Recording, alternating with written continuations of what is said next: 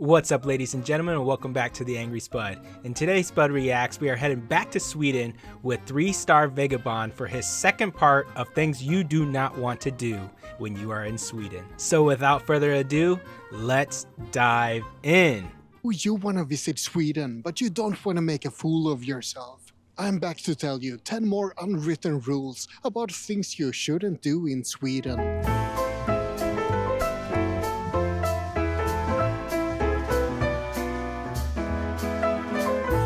Oh, putting it on the Ritz. That's what that song is. In my last video about things not to do in Sweden, I covered everything from buying rounds, or not buying rounds rather, to how to stand on escalators.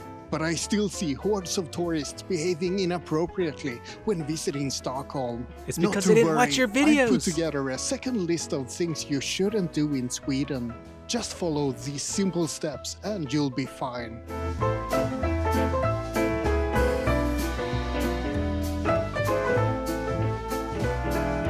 Let's start with a simple one. How to get on and off public transport. I really shouldn't have to talk about this one.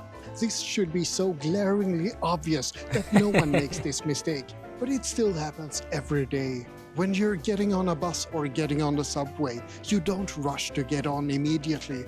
You let others get off first. It's not really rocket science, is it? Step 1, you stand to the side so you leave room for people getting off. Step 2, you don't get on while people are getting off. Step 3, now you get on one person at a time in a well-formed line. How can this be so difficult for some people? So I want to say I agree with this. However, most people probably, for one, they're selfish. That's just how it is. And then two, there's a lot of places that if you do not shove your way in, you are not getting on and it will take off without you. I just think that's probably what's going through most people's minds, but it's probably the first one. They're just more so selfish and they don't want to be patient. Yeah, I would say. I blame tourists and people from rural areas and egotistical Stockholm people as well. Basically, I blame people in general. People are horrible. You can't live with them, and I'd prefer to live without them. This guy's definitely helped. Imagine that you're meeting a new person for the first time, or maybe you're starting a new job and it's time to introduce yourself to a colleague. You put on a smile and stretch out your hand in a greeting, and then you say, "How are you?" Things suddenly take a strange turn when the other person tells you about his divorce and that his kids now hate him and that he's a recovering alcoholic and things are really rough right now. You just made a mistake of asking a Swede how he's doing. Swedes aren't very good at small talk, and that's very noticeable in how they often interpret questions literally. Many Swedes don't understand the difference between "how are you" as a greeting and being asked how they're actually doing. We're simply not very used to talking to random people, especially not in English.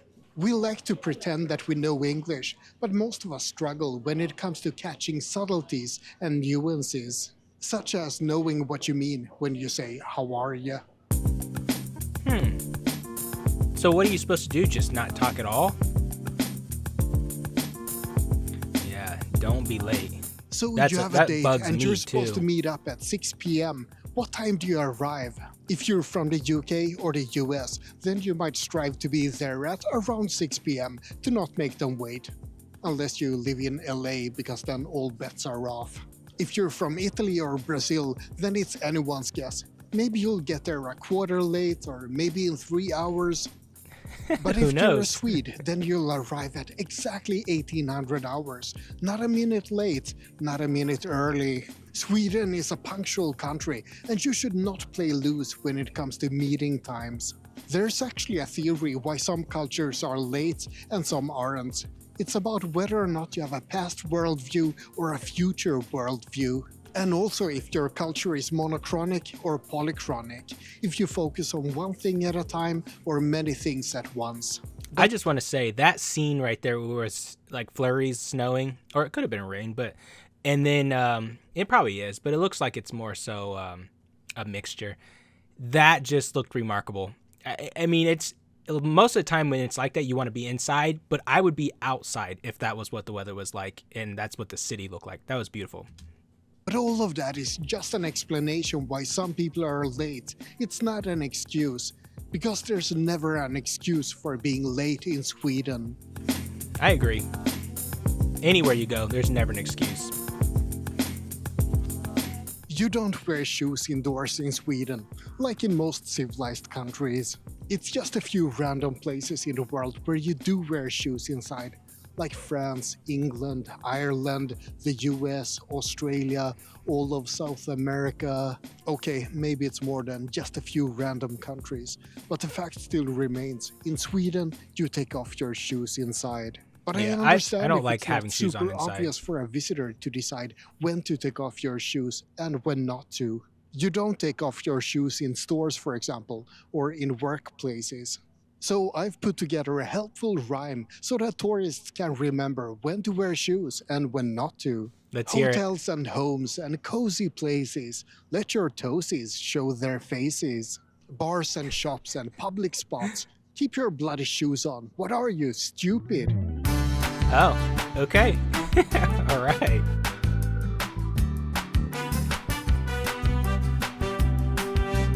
Are you going to a house party in Sweden?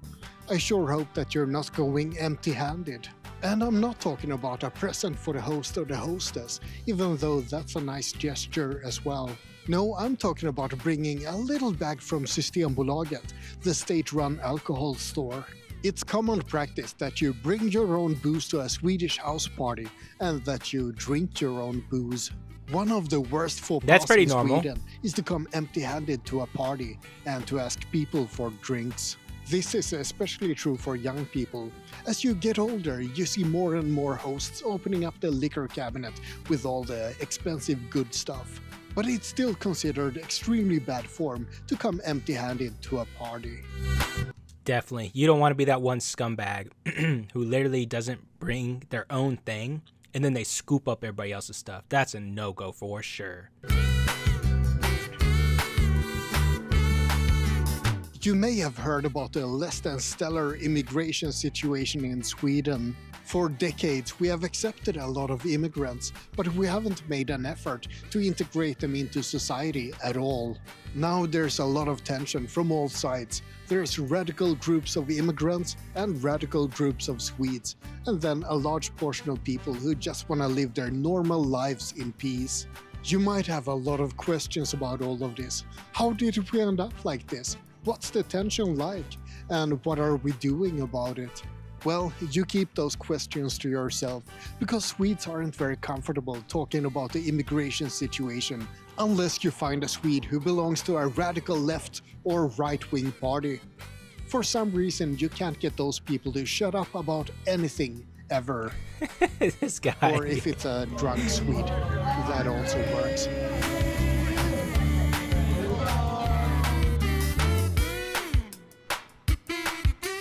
Visiting Sweden is so cool, right?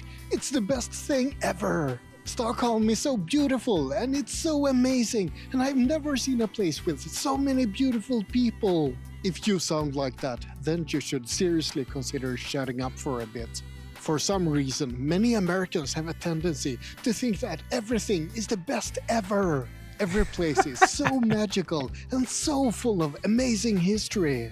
Sweden is awesome, I agree, but stop being so ridiculously over-enthusiastic about everything when you come here.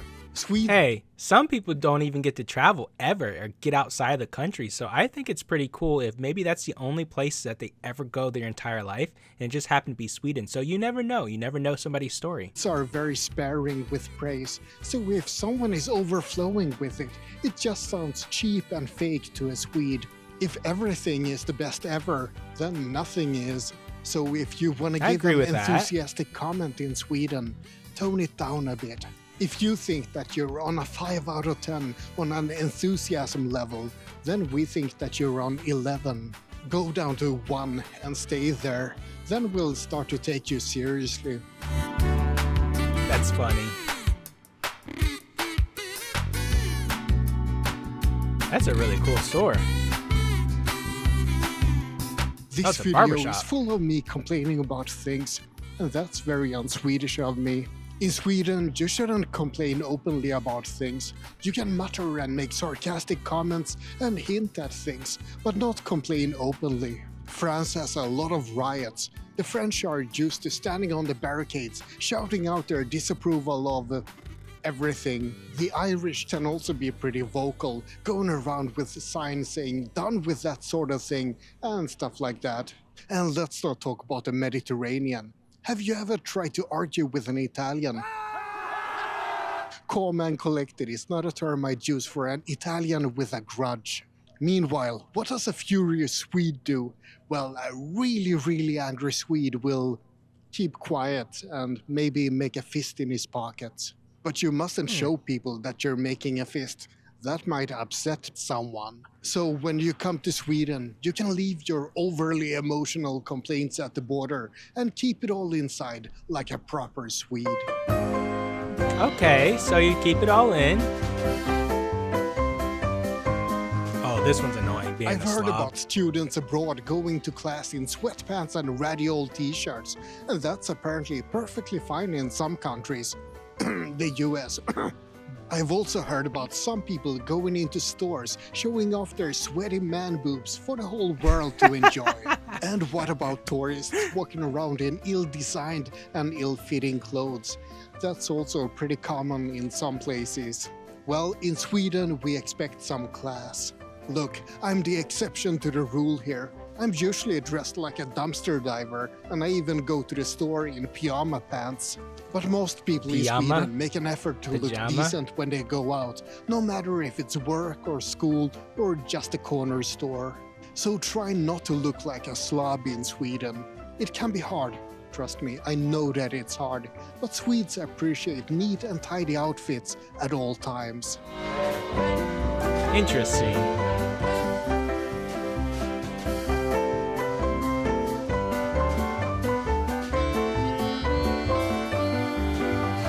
There's one thing you should never do in Sweden, ever. We don't have the death penalty any longer, but there's one thing that makes people reconsider that decision. I'm not talking about making fun of our king. We do that ourselves all the time anyway. Okay. Burning the Swedish flag? Go on, you can borrow my lighter. Making fun of our food?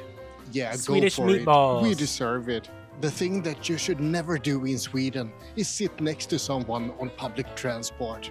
I already mentioned personal space in my previous video about things not to do in Sweden, but I felt that this is such an important thing not to do, so it deserves a spot all of its own. In Sweden, if you sit next to someone, if there's an empty seat anywhere else, then you're viewed as a sociopath. When it comes to how to sit on public transport, there are some social rules that you need to know. First of all, when entering the subway or a bus, you look around to find the seat that's furthest away from everyone else. But once you've made your decision, you don't get up to rebalance the distance. That's the responsibility of the people who arrive after you. Also, if you are forced to sit next to someone because all of the other seats are taken, then you don't get up again if another seat becomes available. That might give offense to the person you're sitting next to. No, instead, you just have to endure the closeness in silence. And for the love of ABBA, don't ever start talking to a stranger on the bus or the subway.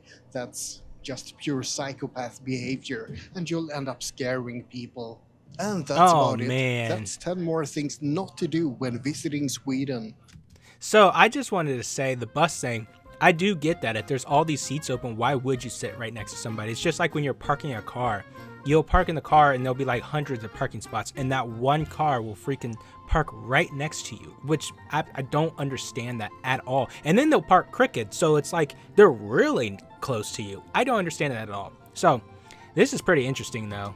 I hope you found it interesting and possibly useful as well. So it definitely made sense to me. A lot of them were pretty common, same as in America, but there are a lot of things that people do there that are not acceptable at all. It sounded like this guy was a little bit upset with some of the tourists that might have been there, so I don't know what his experience was, but he definitely wanted to make sure you don't do these things in Sweden.